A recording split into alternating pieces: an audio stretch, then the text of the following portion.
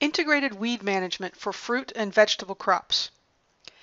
Managing weeds is one of the most challenging aspects of growing horticultural crops like tree fruit, berries, grapes, and vegetable crops.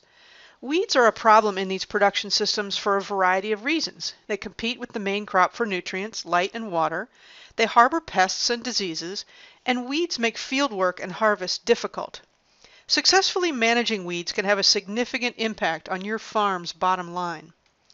In this video, we'll give you the information you need on strategies to use to control weeds through an integrated weed management approach. The very first steps in integrated weed management are monitoring or scouting and identifying weeds.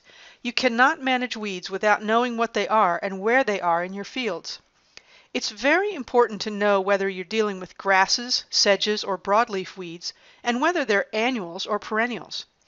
In fact, these steps are so important that they're covered in two separate Penn State Extension videos, Weed Scouting in Vegetables and Weed Scouting in Tree Fruit. These two videos discuss resources for identifying weeds, like the Penn State publication Stubborn Weeds of Pennsylvania, and procedures for systematically scouting and recording weed populations in your fields and orchards. Weed scouting and weed identification provide the baseline information you need for making weed management decisions. Let's look into our Integrated Pest Management, or IPM Toolbox, for appropriate tools that we can use in our integrated weed management approach.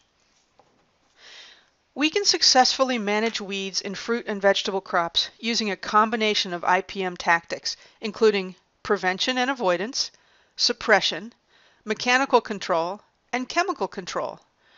Unfortunately, we don't currently have very effective biological control agents for weed control in these crops, but we have a lot of options with the other four tools. But no matter what control measure you're going to use, remember that timing is critical. Weeds are much easier to kill when they're small.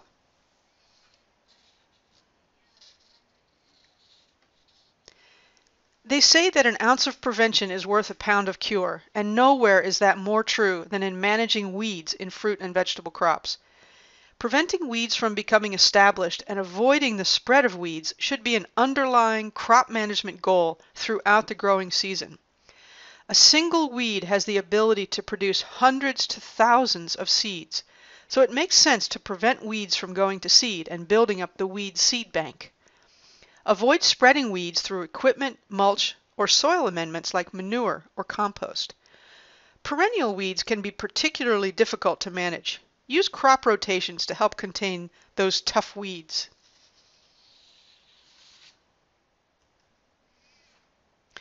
Weeds need light and space to germinate and to grow. There are a number of ways to suppress weed growth, including the use of mulches and cover crops. Set up crop row spacings that allow the crop to close up the canopy so that weeds are shaded out. Mechanical weed controls include tillage, cultivation, hand weeding, and flame weeding. Tillage tools like moldboard plows can bury weed seeds, roots, and rhizomes deep below the surface where they cannot grow. Surface tillage tools like discs and harrows chop up and kill weeds, but surface tillage tools can also make a perennial weed problem worse by spreading many pieces of roots or rhizomes that sprout into new weeds. Cultivation tools disturb just the very surface of the soil, primarily to kill weeds. Cultivation tools include tractor-drawn implements, self-propelled units, and hand tools. Hand weeding is a less pleasant but sometimes necessary form of mechanical weed control. And some growers use flame weeders of various designs to control weeds. A wide variety of specialized cultivation tools are manufactured for fruit and vegetable growers, particularly for organic growers. Some of these include tine weeders, belly-mounted sweeps, grape hoes, and an assortment of efficient hand tools that are especially useful in small plantings and high tunnels. And finally, we have chemical controls, or the use of herbicides. It's important to understand several key concepts about how different types of herbicides work. Herbicides labeled for weed control may be pre-emergence or post-emergence herbicides, selective or non-selective herbicides, and contact or translocated. Pre-emergence herbicides are applied to the soil or growing media prior to the germination of annual weeds. They need moisture for activation. There are pre-emergence herbicides that are effective on grasses and on broadleaf annual weeds, but pre-emergence herbicides have little to no effect on perennial weeds. In contrast, post-emergence herbicides are applied after weeds have emerged and have little to no soil activity.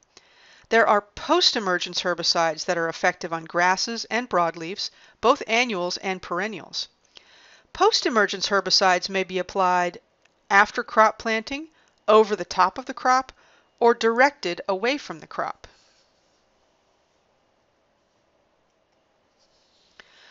Post-emergence herbicides can be selective or non-selective in killing weeds. Selective herbicides kill some types of plants, but do little or no damage to others. For example, there are a number of post-emergence herbicides that will kill grasses, but not broadleaf weeds. Non-selective herbicides kill or injure almost all plants they contact. Roundup or glyphosate is an example of a non-selective herbicide.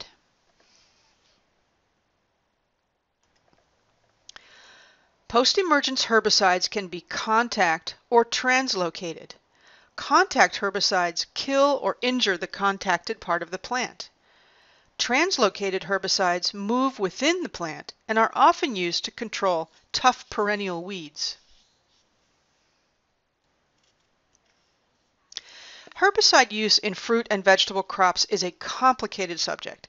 Penn State Extension's production guides for tree fruit, berries, grapes, and vegetables provide a great deal of detailed information on the safe, legal, and effective use of herbicides in these crops.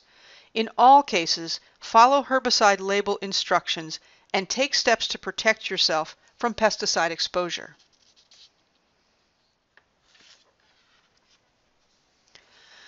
We've talked about all of the different tools and strategies we can use to manage weeds. None of these used alone will result in good weed control. Rather, we want to use them in a suite in creating an integrated weed management approach. This involves using the information you gain through scouting and weed identification and using multiple control measures for best results. Once again, when it comes to weed control, timing is critical. Get them when they're small. Let's look at a couple of examples of how an integrated weed management approach is used in a crop production system. In Pennsylvania, many vegetables are grown on raised beds covered in plastic mulch. In this system, crop rotation aids in prevention and avoidance of weeds. Tillage and hand weeding provide mechanical control. Plastic mulches provide suppression, and herbicides are used between mulched beds. Another example is in establishing a new vineyard. Site preparation for a new vineyard is usually performed over a period of 1 to 2 years. During this time, weeds are controlled through a combination of tillage and herbicides and suppressed through cover crops. When the vines are planted, herbicides and cultivation are used to keep rows weed-free while the young vines become established. A final example is annual strawberry production, which is a system that's gaining popularity in Pennsylvania compared to the more traditional matted row system of growing strawberries. In annual strawberries, weeds are prevented through crop rotation and cover crops, suppressed by plastic and organic mulches, mechanically controlled by tillage and cultivation, and chemically controlled by herbicides.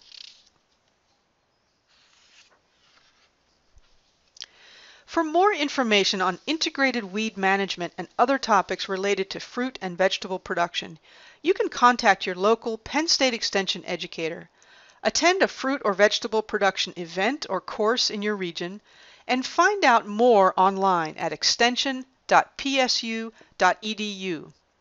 Penn State Extension's vegetable, tree fruit, berry, and grape production guides are another source of detailed information on integrated weed management.